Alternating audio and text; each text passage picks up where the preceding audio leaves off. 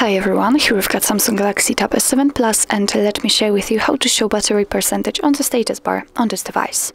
So firstly we have to enter the settings, so let's do it, and here we have to tap on the notifications. They should be on the third position.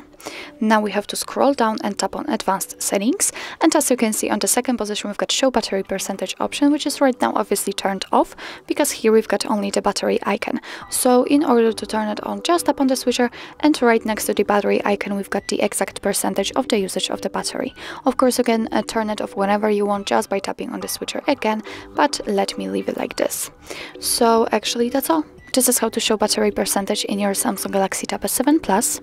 Thank you so much for watching. I hope that this video was helpful, and if it was, please hit the subscribe button and leave the thumbs up.